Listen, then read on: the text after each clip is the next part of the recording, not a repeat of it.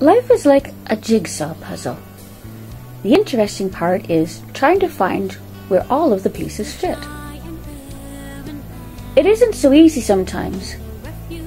I debated with myself if I should say the difficult part or the fun part, but interesting seems to cover all the angles.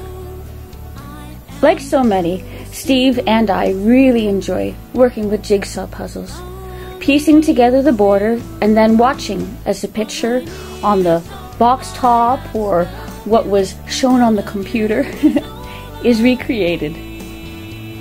The trick is definitely putting together the border first.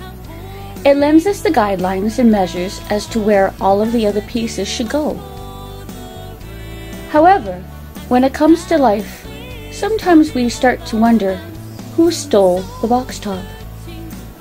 There seems to be nothing to show us how everything is supposed to look in the end, how it's all supposed to turn out.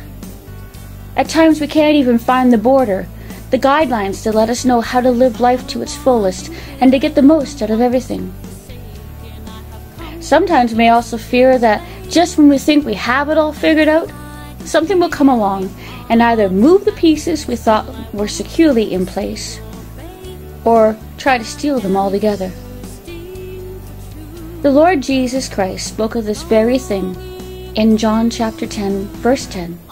He said, "The thief comes only to steal and kill and destroy. I have come that they may have life and have it to the full."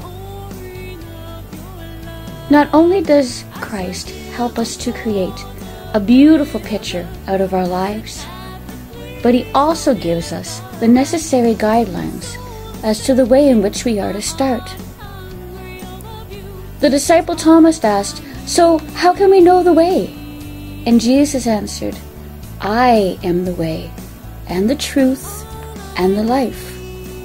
No one comes to the Father except through me."